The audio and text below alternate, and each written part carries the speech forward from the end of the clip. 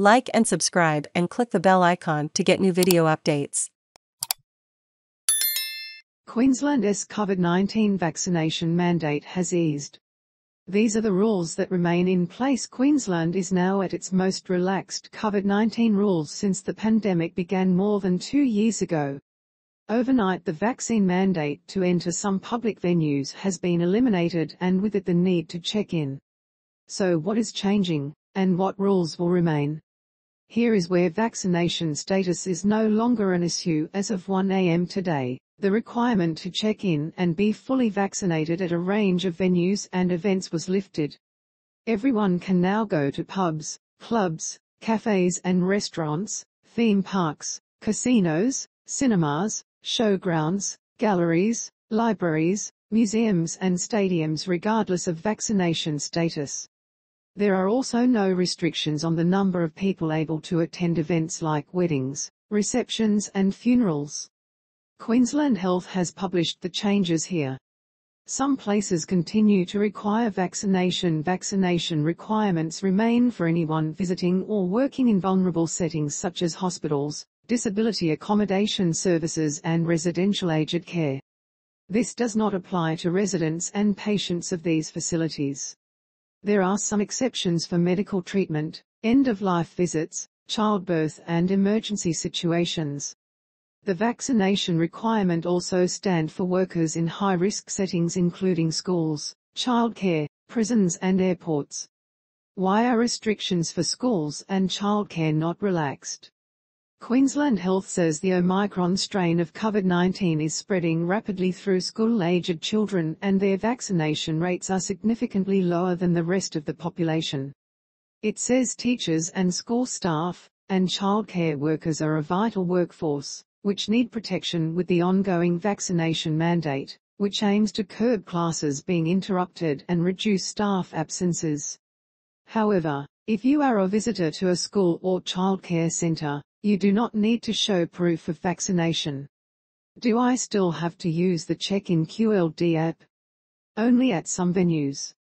Vaccination and check-in requirements will continue for anyone visiting or working in vulnerable settings like hospitals, disability accommodation services and residential aged care, as well as for workers in high-risk settings including schools, childcare, prisons and airports.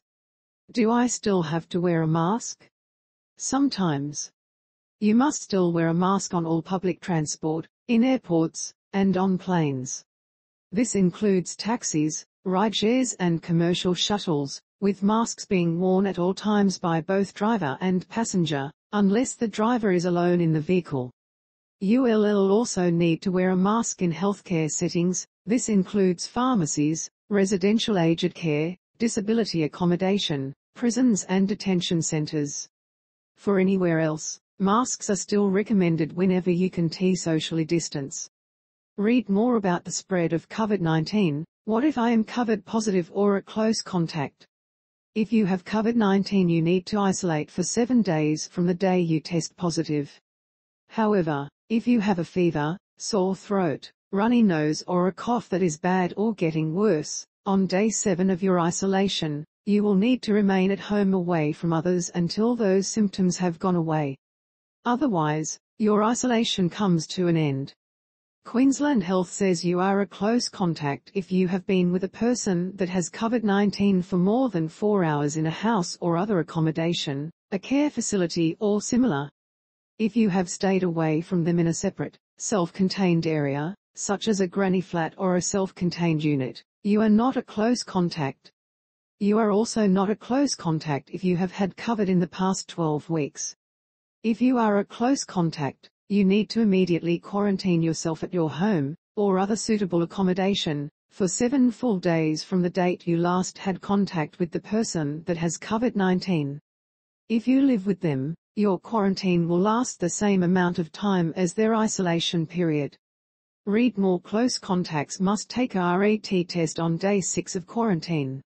If that is negative but there are COVID-19 symptoms present, you should take a PCR test or a second RAT. For the first 7 days after isolation or quarantine, you must wear a face mask whenever you are indoors or if you cannot socially distance outdoors. It is also advised that you avoid visiting settings such as aged care, disability care, prisons, GPs and hospitals.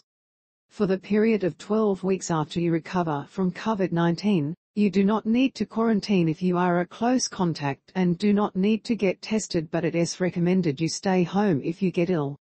If you develop symptoms after 12 weeks, you will be required to get tested and to follow the isolation rules again. This is general information. Visit the Queensland Government website for full details. Space to play or pause, M to mute, left and right arrows to seek, up and down arrows for volume. What you need to know about coronavirus. What do you want?